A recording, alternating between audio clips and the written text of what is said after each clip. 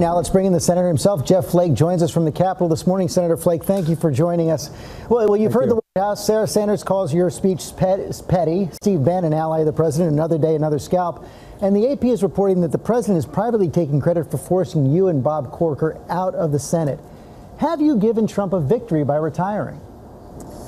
Oh, I don't know if you can put it like that. I just can't continue with this kind of politics. I couldn't go on and run the kind of campaign that I wanted to run and win in this kind of Republican Party. So I guess the president does deserve credit, if you want to call it that. So what happens next year? You say it's time for our complicity and accommodation of the unacceptable to end. Right.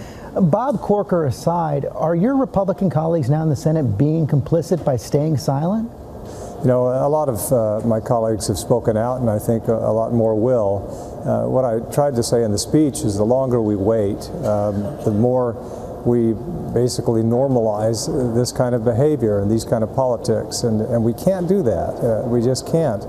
We've gone 9 months into the administration. Those of us who had hoped for a pivot, I think, have agreed now it's just not going to come. And so it's up to us to stand up and say this is not acceptable. Are words enough, though, Senator? What should you and your colleagues be doing? Well, certainly if the president proposes policies, if he acts on some of the threats that he's made, for example, to go after the press, to go after the licenses of some of the networks that have been critical, then certainly we act.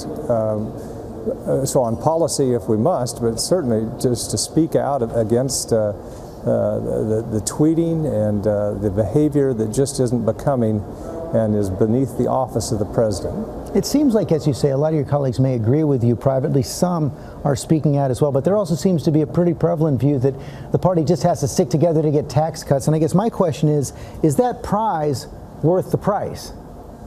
Well, I talked in the book I wrote earlier about the Faustian bargain that we seem to have struck on many of these issues. And I think there is a risk if we continue to just ignore behavior that we shouldn't ignore.